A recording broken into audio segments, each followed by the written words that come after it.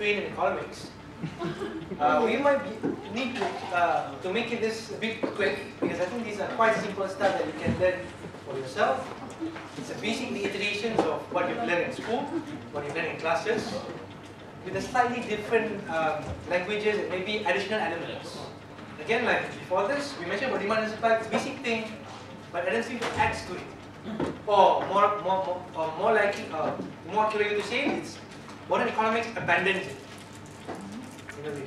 So, reading Adam Smith is trying to remind that there are more than just demand and supply, and there are more other things that Adam Smith mentioned that maybe our modern economics study has neglected. Okay, so there are three components. When we mentioned about the natural prices, there are natural wage, natural rate of profits, and there are natural rate of rent. Natural rent, really. So let's look at natural wages. It's basically average wages in a way. So we have a certain period of time, say again, like I said, January to August. Accumulate all the wages in that particular industry, you'll get the natural wages, you get the average wages. Simple as that. And Adam Smith make a distinction between the real wages and the nominal wages. Okay, this distinction does not exist at least in the modern economics today. Why? Because back in those days, wages comes in monetary terms, but the value of the money that they gave is depending on the price of the coins. You see? So, if I'll explain to you later, but back today, when you give like 10 ringgit wages, it's 10 ringgit, that's it. But the way they decide the wages back in those days is by looking at the price of coins, because they assume the wages, the laborers, the basic foods that they have, they eat is the corns and the bread. Anyway. So when the price of the bread increases, the wages have to increase as well at the same time. So the real wages is trying to look at it's not to look at the relative value of the wages to the corn, it's looking at the wages in itself. It's okay. Just bear in mind that when he mentioned about nominal price of labor or the nominal wages, he was talking about price with respect to the corn price. Wages with respect to the corn price, if you like. Okay, again, average wage, simple. Open Smith, it's okay. It's very interesting. I thought it's Will Smith. Because it looks like a Will Smith, like that. Notice, no? Okay, you don't, it's okay. It's open. The books Smith opens it by suggesting first the bargaining theory, which employees have the advantages. So when the relationship between the laborers and also the employers is that employers, according to Smith, have advantages. It's not, again, it's trying to debunk the demand and supply idea of in modern economics today.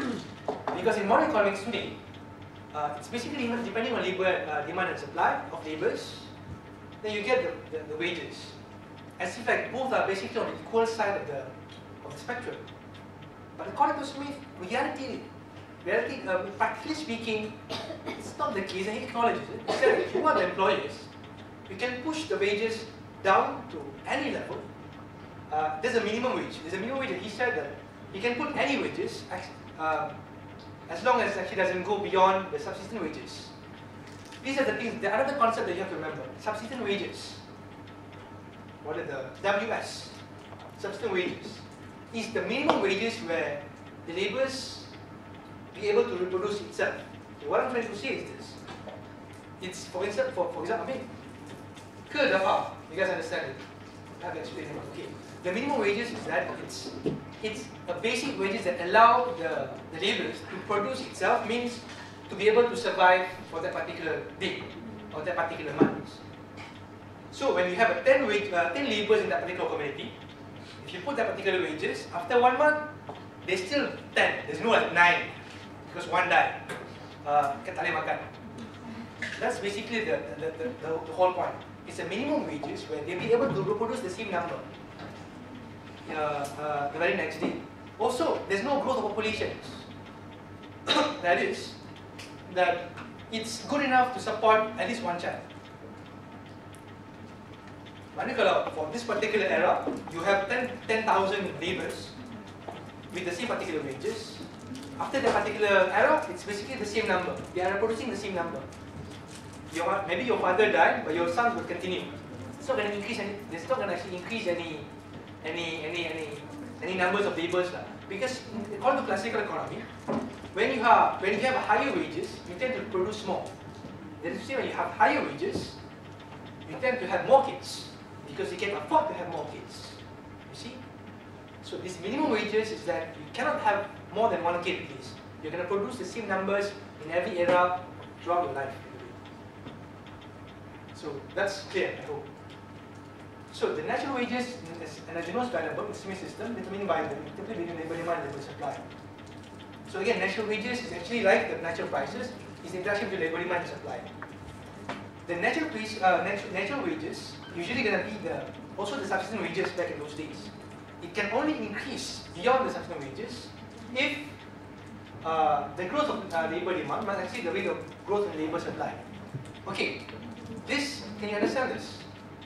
The rate of growth of the labor demand must exceed the rate of growth of labor supply. Only then the natural wage or the equivalent wage can increase permanently above the subsistence wages. Anybody didn't understand this particular sentence? I can show you the diagram form, but if you don't, faham ke? Fahim tak? Fahim is a reply. Fahim?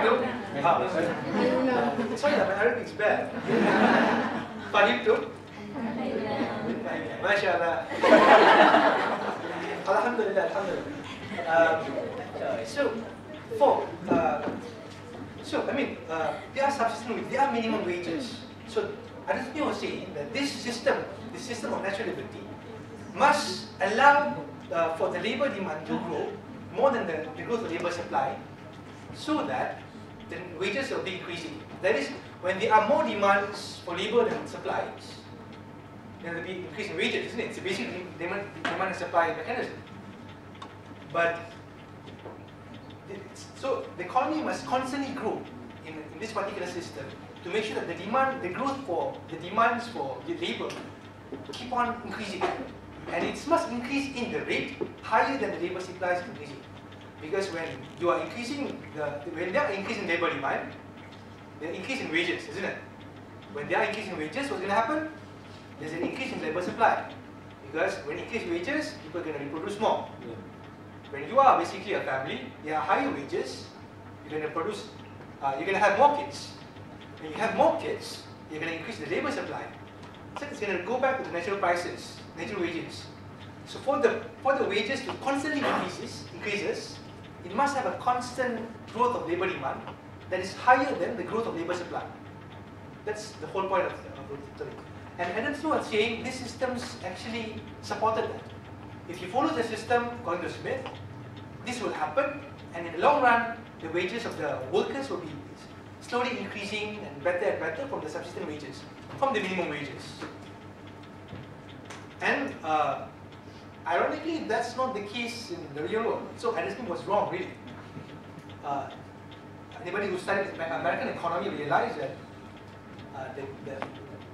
the wages for labor in America never increases in 1970s. So, okay, these are again will be criticized by Ricardo later.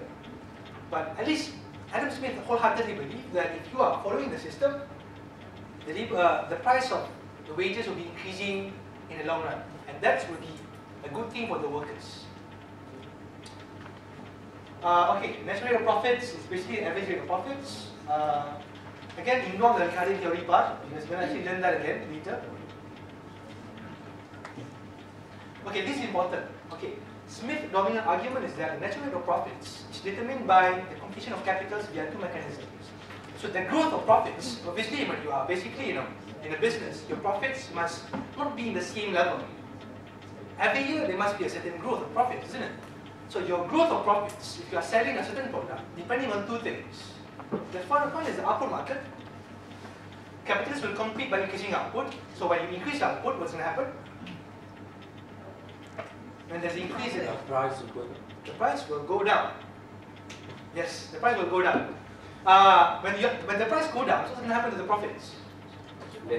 Lesser profits. So therefore squeeze profits from above. So in a very long run, actually, according to the system of natural liberty, capitalists will be competing against each other to produce more outputs. When there are more outputs, the price will be lower. And when the prices are lower, the profit will be squeezed. Will be lower in a way, because you have to reduce the prices, and the chunk of the profits from the prices is going to be lower. And again, you can't actually reduce the price of the wages because they are minimum. If you reduce below the sufficient wages, the labour is going to die, or at least they refuse to work. So in a very long run, according to Smith, is that profits growth can reduce from 5% to maybe 4.9%, 4.8%, so that till okay, he never said till 0, but he explained later. But in a very general sense, it's going to reduce. That's the first one, the first mechanism. The second mechanism is that, according to Smith, is that when there's not increase in output, what do you do? When you are trying to increase more outputs, you're going to hire more laborers. When there are more laborers, when you hire more laborers, it means there are more demand for laborers, right? What's going to happen when you're demanding more laborers? There's an increase in wages. Again, this will squeeze the profit from below. So there are two forces in the long run. In the long run, this can actually affect the profits, the growth of profits. The first one is when you increase more outputs, lower prices, squeeze more profits, it's going to reduce the profits. And also when you try to produce more outputs, you're going to increase the labor demand, and at the same time, you're going to actually reduce more profits there because you have to pay more for the workers for their wages. That's clear. But again, capitalists, if you are a capitalist, you're not going to be happy with it, isn't it? You are quite sad about it. What? What are you? I'm not going to follow the system. But Smith said, don't worry, because okay, I didn't explain it. Because the profit, if you look at the profits, the growth of profit is actually reducing. But they said the revenue is increasing. You know what I'm saying? So, because growth again is a very relative thing, depending on the whole revenue that you get. So even though the growth are decreasing in a way, but still the revenues are increasing. It's a kind of an irony there in a way, because the percentage might decrease. The percentage of the profits from the whole production might decrease, but still because you produce more, you're still going to get more revenues in a way. But in a very declining manner, but still better than before in a way. But again, he was suggesting a very interesting thing. He was actually hinting at certain things here. Maybe he didn't realize it, but these systems can never sustain itself. This was seen by Marx. If you are, even though in the long run, we are approaching zero profits, zero growth of profits. Meaning there are one point at a time, in the very long run. I mean, the one point of the time ahead of us. There will be a time where economists or capitalists will be in a business where there are no growth of profits at all. They're still going to get the revenue, but they're going to get the revenue for the same as last year revenue. They know there's no growth in a way. And following the same logic here, and so he can explain a bit further, in which Marx actually realized something's wrong here, is if you are continuously increasing output, you are basically draining the natural resources. Because the logic dictates that you have to constantly increase output. Constantly increase output. According to Marx, okay, wait a minute, if you are doing that, we are actually in a very dangerous situation. Then somebody will criticize Marx and say, it's okay, we have technology to back us up. So by introducing the same technology, we're going to increase more chances, more kind of a new space for natural resources, if you like. But again, Marx was saying, which one is stronger? Does technology have a greater influence in making this constant accumulation of wealth and constant growing of economy? You get what I'm trying to say. If you introduce technology, it might save us, but how technology going to catch? How technology going to be able to save us in the very long run? Are they be able to catch up the development of the economy in a way? Or in the end, we're running out of ideas. We can't think of any technology anymore. end of the day, we just keep on draining our resources till we die. Till we get to the Elysium state of the world. Watch Elysium? Yeah, it's the worst place to live in a way. So, in fact, we are actually approaching that at the moment. In fact, the discussions of environmental climate change is really worrying. Some scientists even think that maybe we're already too late. I'm not going to show you a video, but wait, why don't you video? But it's going to take 5 minutes. Is it okay? It's okay, yes. You guys are bad. Okay, I'll try to find the video first. Then.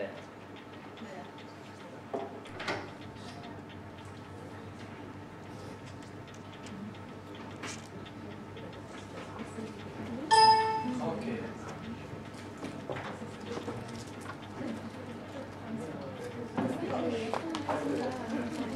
Now I understand when I was a student. I was like always excited to see a video. So I realized if you are a lecturer, it's not that excited anymore. It's like between the videos and you choose the video. Okay.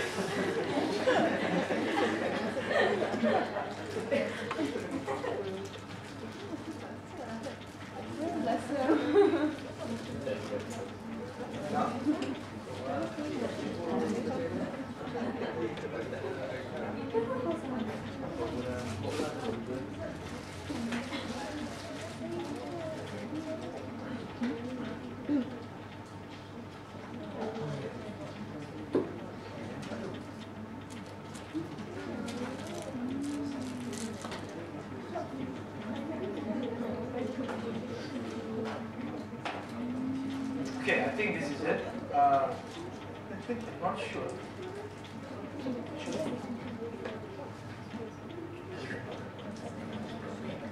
The White House got it today, but they won't show it to the president.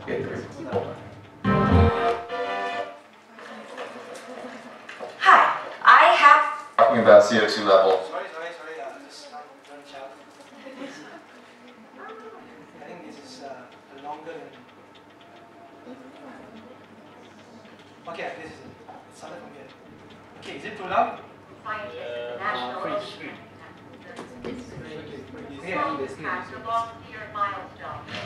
Mr. Westbrook? Yeah. I'll take you to the studio now. Okay. So he's a scientist actually.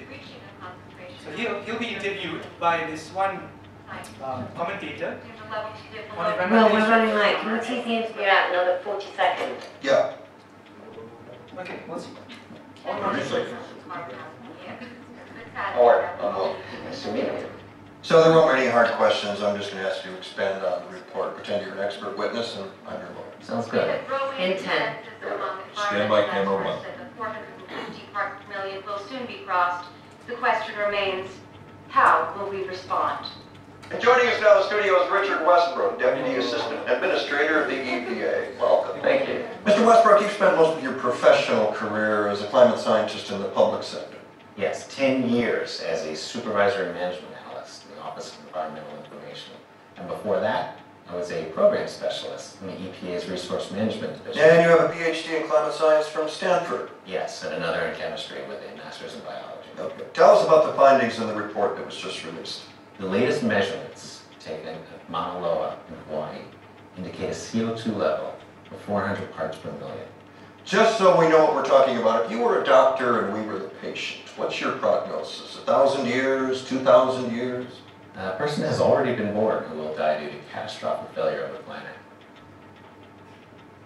What did he just say? Okay, can you expand on that? Sure. The last time there was this much CO2 in the air, the oceans were 80 feet higher than they are now. Two things you should know. Half the world's population lives within 120 miles of an ocean. And the other? Humans can't breathe underwater. You're saying the situation's dire. Not exactly. Your house is burning to the ground. Situation's dire.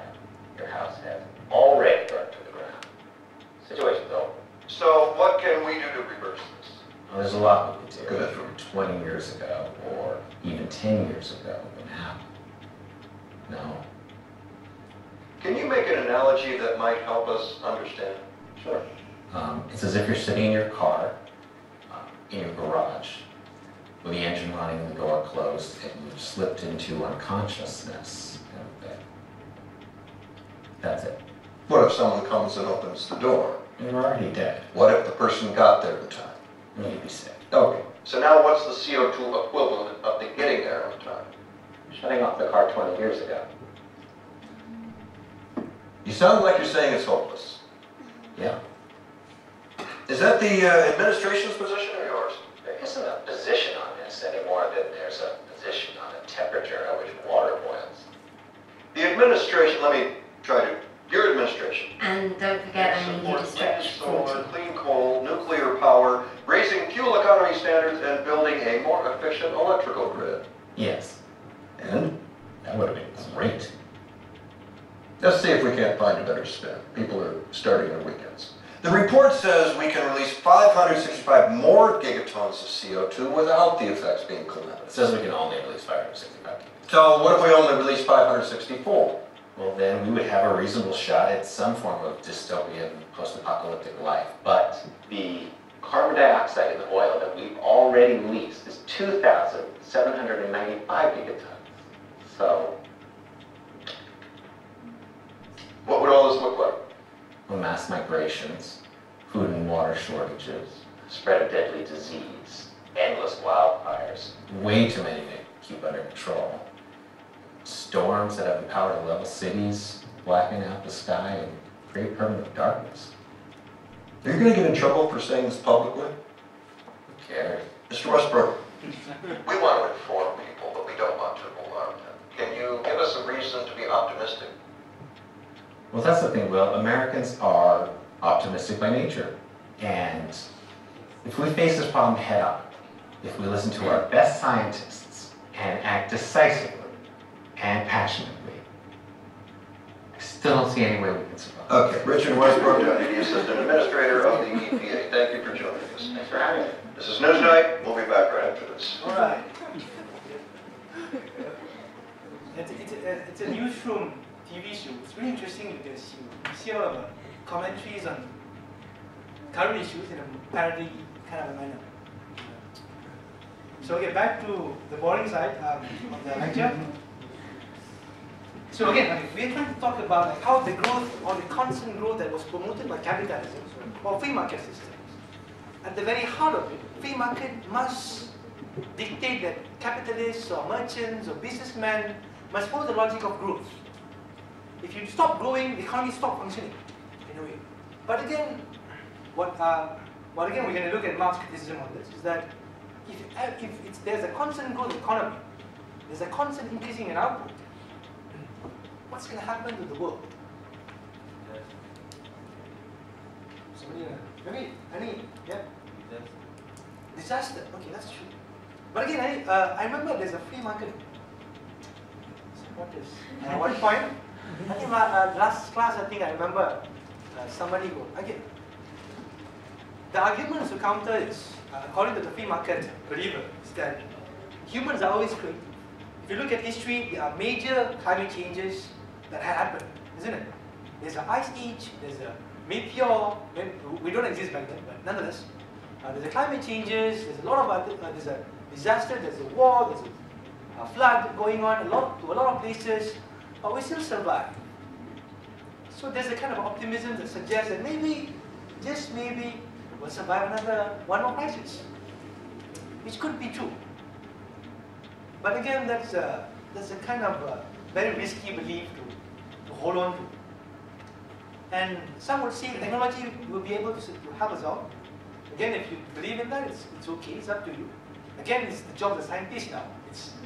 Who are the scientists here? There's no scientists here. It's okay, then it's not our responsibility anymore. We've done our best, in a way. But let's put our hope to the scientists now to save our life.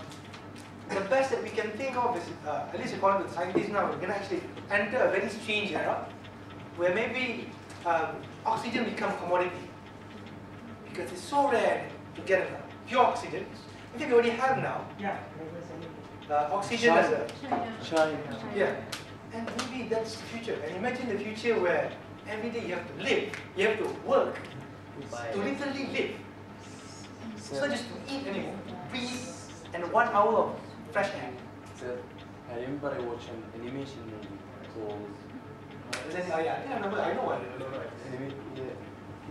They used to sell The Lawrence. yes, animation movie. I watched it too. What's the title again? Okay, it's a class discussion, right? What's the name again? Lorex. Yes. It's very nice. R-E. It's E, right? It's E. R.E.? R-E, yeah. Law.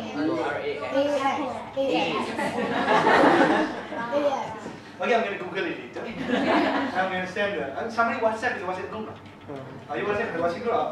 I'll keep it there. Maybe it's one of our members suggested this particular movie. Maybe we can watch it and see, try to imagine what kind of world we're going to live in if we continue to follow this law of growth for eternity. Okay. Sir, Yeah. even the trees, even the trees in the movie are artificial. It's very nice movie. Even it's animated. It's anime. Nonetheless, again, it's a good movie to see. There's another movie that I think I'll put it maybe in our WhatsApp group later. But again, that's the naturally what happens. Okay, the left, yeah. The Aerosmith actually suggests that one that say we have three kind of what we call it's not factors. Apa tu orang kata? Resources. Resources, yeah. Land, capital, and So he suggests that one that owns capital cannot, cannot remove himself from being the capitalist, and one who owns the lands cannot remove himself from being the landlord. Because when we talk about constant growth, right, if they can utilize the resources according to what they deem to be better, right, then they can opt to go out from the market and instead be labor, say. okay, that's true. I mean, he never said that, but because he based his assumptions that everybody in this particular system is working on self-interest kind of a way. That is that because you're not going to think because human nature, at least the way I see it, you're not going to think in a larger future. Like, the next generation, you're really gonna survive at least with your own.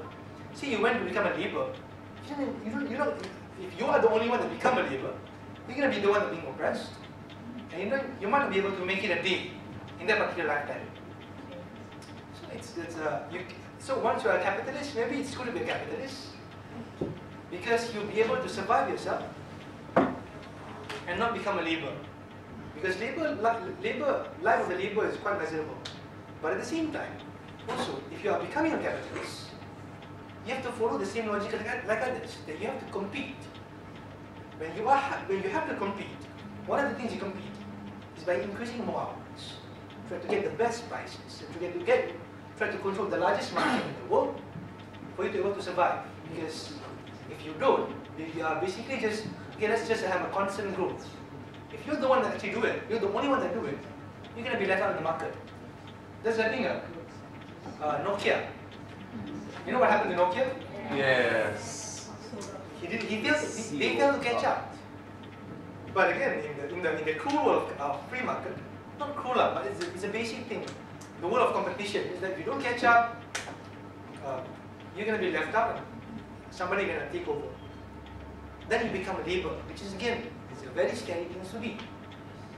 So again, we are trapped in a system, maybe, that somehow put us to a certain roles and characters and behaviors that we can't really escape. Not to be pessimistic, but I guess that's what, at least how I see it. I would say how some of the philosophers in Europe see it. We'll go to that later, but that's the logic of it in a way. So okay, but Smith never really imagined that it's going to be the end of the world. Because again, the scale of the industry at the time is not as large as today, isn't it? Of course, he thinks that it's going to happen maybe in the next 3,000 or 4,000, 5,000 years. But what they fail to see is that technology progress and market progress and commodity production progress in a very rapid manner. that we cannot imagine till today. It's so rapid. In fact, now I think I was talking about this is 3D printing now, right?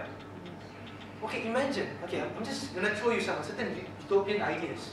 Imagine that everyone have 3D printings. They can produce anything now. What are the things that are gonna be sold in the market anymore?